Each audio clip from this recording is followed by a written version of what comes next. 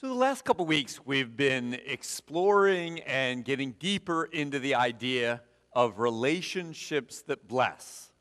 It's a fundamental part of a way to think about a church as relationships. It's not the building or the programs or even the pastor or the leaders, because all those things change over time. It's about the relationships and the connections with one another. It's one of the reasons it's one of the fundamental ways we think of our strategy. We gather together into church and we have relationships that bless, in addition to observing faith practices and working together for God.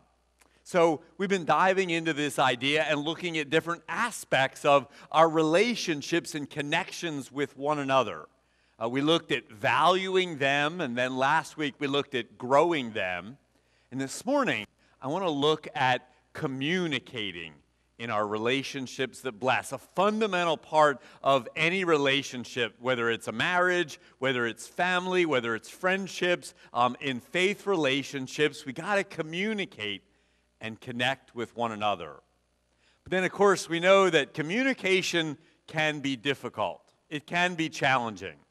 I heard the story of a couple where they got into an argument and then proceeded into the dreaded silent treatment of each other. We know we shouldn't do it, but that's where they were. Had gone on 2, I think maybe 3 days of giving each other the silent treatment. And then the husband realized that he needed a favor from his wife.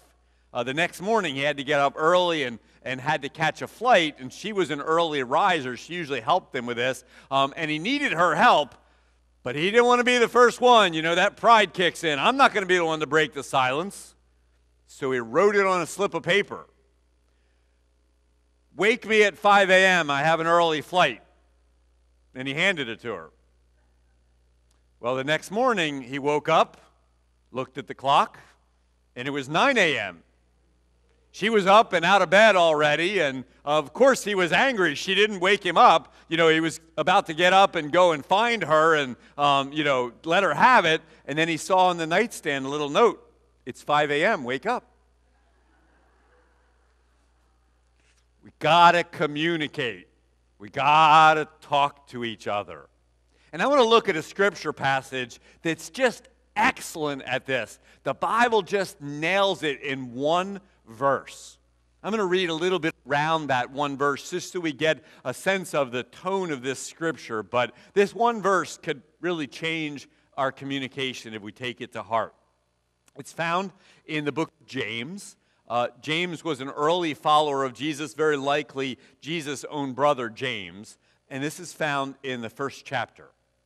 So James starts out, every generous act of giving with every perfect gift is from above.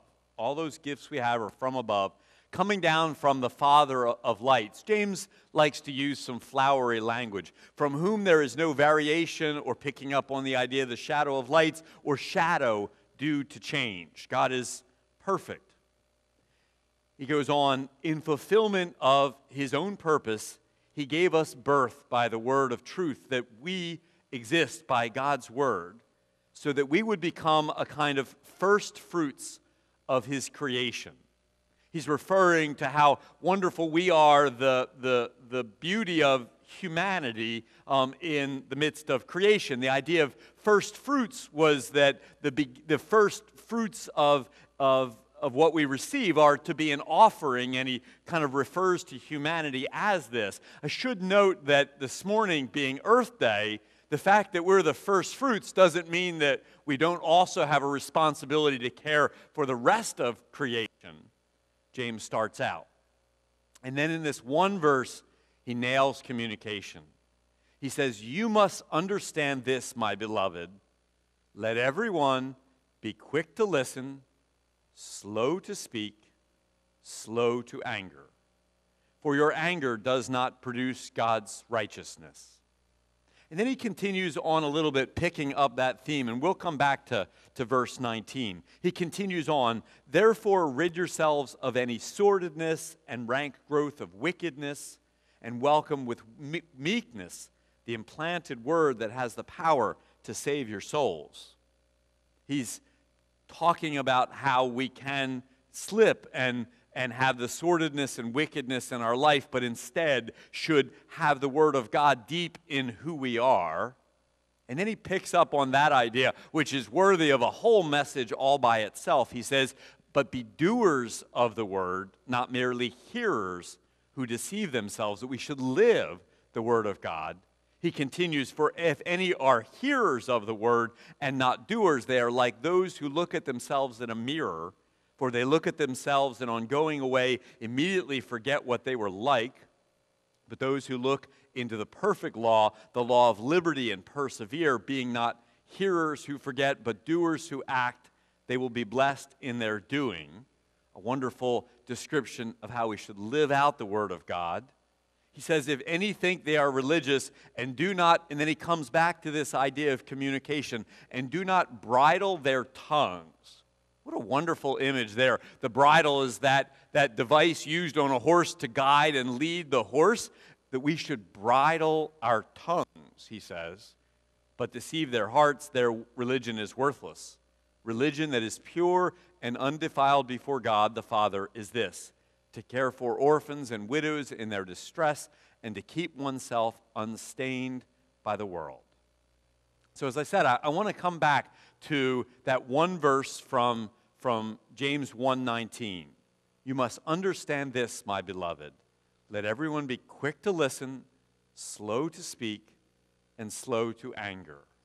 I want to note, by the way, before we get more deeply into that verse, I checked some resources about good communication. Places like Psychology Today and other advice websites on the internet, just kind of looking up good communication. And I was just touched that most of what I read there came back to this very simple verse from James. Most of it derives from this scriptural verse. So let's dive into it a little bit and just kind of pull apart this simple little description of James 1:19. So he starts out, be quick to listen. That the fundamental beginning, the start of good communication is to listen, to pay attention, to understand the other person before you even try and communicate from yourself, to be quick to listen. I looked it up this week. I always thought it was just one of those clever things that somebody came up with, but it goes all the way back to the philosopher Epictetus, who noted that we have 2 ears and 1 mouth, so we ought to listen twice as much as we speak. I just thought that was like a wives' tale or something, but all the way from the philosopher Epictetus, that's better, Epictetus, do more listening than speaking. To first understand the other person and listen to them is good communication. If you were here back in the series that we did, we started off the year, Faithful Pathways to Recovery, then you might remember that I actually did a whole message on listening and how important that is in our relationships and connections with each other. I listed in that message 10 different pieces of advice for listening. I certainly don't want to repeat all of that, but as I looked over that list again, there were 3 that really stood out to me, that if we're going to take the heart of listening, we want to be fully present. We want to be with and connect with the other person. We want to be open and learning in that posture of gaining from the other person to understand them. And then we certainly want to look for God's Spirit. We want to pay attention to what God might communicate to us in a relationship with somebody else. That listening is so important. That's where James starts. Be quick to listen. Be quick to listen. And then he continues on, then be slow to speak. Slow to speak. Take your time. Well, formulate your thoughts. Articulate well what you want to communicate. Respect the other person. take your time. It's okay, even in a conversation, to say, well, let me think about that. I find myself sometimes in communication saying, well, I don't know if I can describe this as well as I want. Let me do my best. Just trying to search to thoughtfully be slow to speak, to communicate what we need to communicate. Maybe this example will be helpful. I've sometimes said this to folks when talking about relationships. My wife Carolyn and I were first dating, and then we're newly married. I would say stupid things. And what I found through the course of our relationship is I would say something dumb, and early on, 2 days later, I would realize it, and I would apologize for it and, kind of make better. And then we were married a little longer, and then it would be a day later that I would realize I shouldn't have said that, and I would apologize. And as our marriages continued, then it would be an hour later that I would apologize. And what I hope and I think I've come to is it's halfway out of my mouth, or it's formulated in my brain, and I go, no, don't say that out loud. The time gap of the dumb thing and when it got uttered, or now it doesn't even get uttered, has dropped. And I think that's exactly what James is talking about. Be slow to speak. If you're not sure, maybe don't say it at all. Just take your time and be slow to speak, James says. And then third, be slow to anger. Slow to anger. And that happens sometimes in communication. We lose our temper. We've probably all heard some of the simple advice to hold on to your temper. Easier for some of us than others. Sometimes our temperament is difficult, but they often simple advice like take a deep breath, just calm down. Sometimes they say when you're trying to control your temper, count to 10. Again, just take that little bit of time that you need. For other folks, even sometimes going for a walk, taking that little bit of break, be slow to anger. Just let that calm down, because what we say in anger, as James had described earlier, can lead us in some very negative places.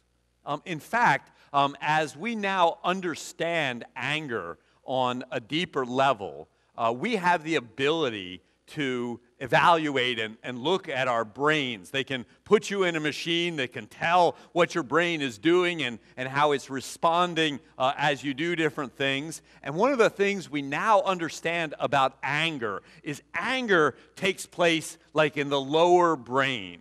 The animal part of our brain, or what they even refer to as our reptilian brain. It's the fight or flight. And when that part of the brain fires, when we get angry, the top part, the thinking part, shuts down. And it's just you jump into it, and that's why you say stupid things, because your better brain, your higher thinking brain has shut down, and it's the lower part. By the way, the same thing is true when we're fearful or anxious, too. That lower brain fires, and the upper brain doesn't.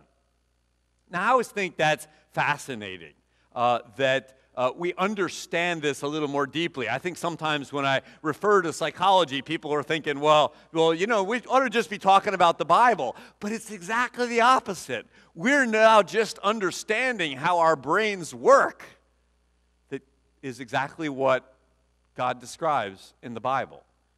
That if we're slow to anger, if we check that, that lets us speak and communicate in the ways that we're meant to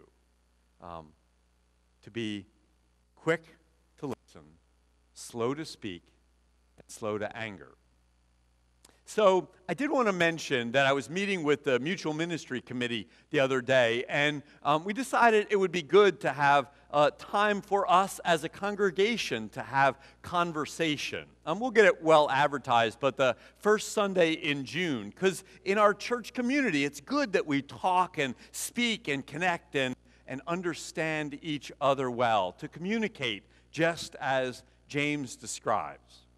But let me finish by noting the stickers that I hope you had an opportunity to grab one of in the back. It struck me that James 1:19 is so helpful that I thought I'd give you a way to hold on to this a little bit. You know, take that sticker and put it wherever it's good and useful for you. You know, put it on your dresser, or stick it on your Bible, or, you know, on your cell phone, or in your car, or in your workplace, wherever you need that for that just simple little reminder to be quick to listen, slow to speak, and slow to anger.